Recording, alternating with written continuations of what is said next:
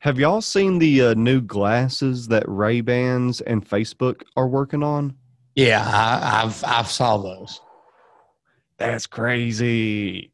I watched a little video on it just a few days ago, and man, I cannot wait to see what comes from that. And that's one thing that I don't trust Mark Zuckerberg. If anybody's an alien on Earth, it's Mark Zuckerberg, Elon Musk, and Jeff Bezos, I especially would agree. Elon. I would agree on Yeah. that. Oh, yeah.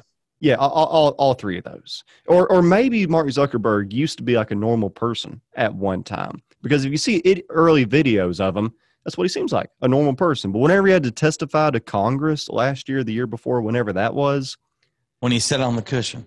yeah. I think he sent his own personal android to do it. That did not look like a human being. No, it didn't. So maybe they just killed him off and replaced him with a human or something like that. Who knows? Forget where I was even going to at this point. Oh, the glasses. Okay, so that's one thing that he mentioned in the video before. And for the people that don't know what we're talking about, look up the video. It is absolutely crazy. It's all it is Facebook inside video in your sunglasses. You can press a little button there on the side, and it'll start recording. And it just records whatever you look at through the sunglasses, and then I guess it uploads it through a cloud, I guess, based. Yeah. And that can upload it to Instagram and Facebook. But he said that this was going to open up the door for the possibilities in the future to have technology like virtual reality technology based in these sunglasses. Like we could all be in 3 totally separate countries. And if we all have the sunglasses on, we can be playing like Uno or chess or something like that with, virtual holograms, but looking through the sunglasses.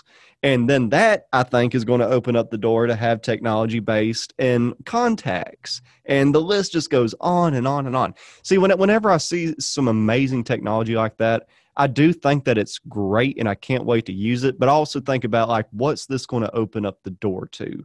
What is this going to lead to? And them sunglasses, man, I think is going to be a big thing in the future. Oh, yeah. That's our gateway to the Matrix. Yes. I agree. As much as I just said I'm a big fan of technology, and I'm one of those guys that are irrationally afraid of simulation. And I trust Elon to a certain degree. I don't trust him because Elon has said for years that artificial intelligence we should be afraid of. And then he's making every big leap in artificial intelligence there is to be made. So Elon, stop. But 2, he believes that if the Matrix was ever a possibility, if the simulation was ever a possibility, statistically, you're more likely to be in it now than not in it. And I don't like the whole plan with the Matrix deal.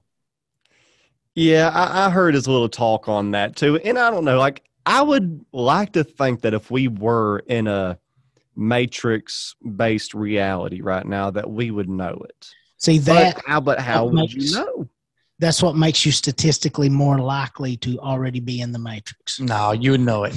See, that's what I'm thinking. Like, I think that you would know it. You'd have to somehow. Like, you personally would find a glitch somewhere. I mean, something would set off. I mean, but of course they say, like, oh, the glitch could be deja vu. They can throw crap at you, and then it just makes you think, like, dang it, you could be right. All joking aside, my fear for the Matrix is, for a simulation is kind of the loss of life, because I don't think humans can be fully tricked. I think you guys are right in that regard. I think you put us in that simulation and you make things too good and we eat each other alive. You make things too bad and we eat each other alive. I just don't think we can function in it. So I think a simulation would be the ultimate. Without sedation, I guess they could sedate us down, but I don't think it could ever actually work. Who knows, though? Because, like, I mean, even with the virtual reality that they have nowadays, how, like, you can put on the full piece suits and, like, your entire body be in the video game. What's that going to lead to down the road? Like, can people one day almost live their full entire lives inside of a virtual reality? I don't know how that would be possible, but it's just because I'm too stupid to understand it right now, because we haven't got to that advanced technology. But that could, for real, be a possibility, I would think. If that was possible, I mean, yeah, it would be fun to do, but to spend your whole life there, that would be just sad. That would be a life waste. But for some people, like that might be a good thing. There's some people out there that have crappy lives. There's people that's close to that at this point. All their news and information comes from Facebook. All of their visual input and any desires they have are illustrated on Instagram.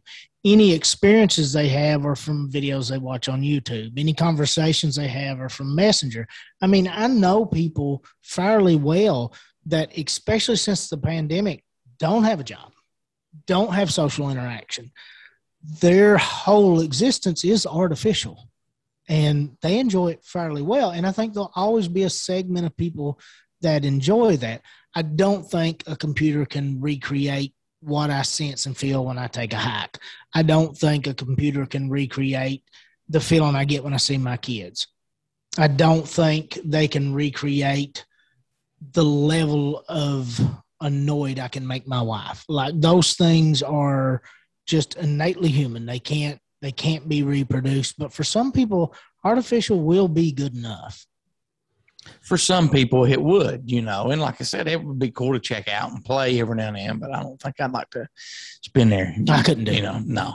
Yeah, and to add on what Justin was saying about not making him feel a certain way, I don't think a computer would make me feel in a rush to get to a bathroom after eating Taco Bell. True. Very true. And if this is a virtual reality, whoever created the components and the little computer stuff, then thank you for Taco Bell. Big shout out to whoever's idea that was. But it's crazy, though, that we're at a point in technology that we have to even question if we're in a virtual reality. Like the point, like where we have to have this conversation. That's pretty crazy in itself. They're like, I don't think that I'm in a simulation. Maybe, maybe not. It's just crazy we're at this point. Imagine going back to 1910 and telling people, like, one day you're going to question whether this life is real or not, whether you're living inside a computer. That's a good I would point. say, what's a computer? Yeah, exactly. And I mean, this is just 111 years later. Yeah. And then if you said it's like a TV, I would say, what's a TV? Exactly. It's a crazy time to be alive, but it's also fascinating and fun. I enjoy it. And like, I just know that I've let go at this point. I know that one day we're either going to blow ourselves up or World War IV is going to happen and we're all going to nuke each other to death, or who knows? I know it's all going to end badly some way if I live to see it. So I'm just here for the ride, man. I don't think that I'm not one of those people that shuns technology or us growing to be a little bit more advanced in the future, because I'm just like, if they're like, hey, we have a button to create a black hole, I'm like, go ahead, let's see what happens. Who knows? I'm optimistic. I mean, I am. To me, there's no other point in history I'd rather live in. Like, there's points in history I have nostalgia towards, like the 80s from when I was younger. There's stuff like that. But, I look at the world today, statistically is better off than it's ever been. And I'm like you, most of that come from technology. So I'm going to go with the flow, guy. I mean, do what you need to do.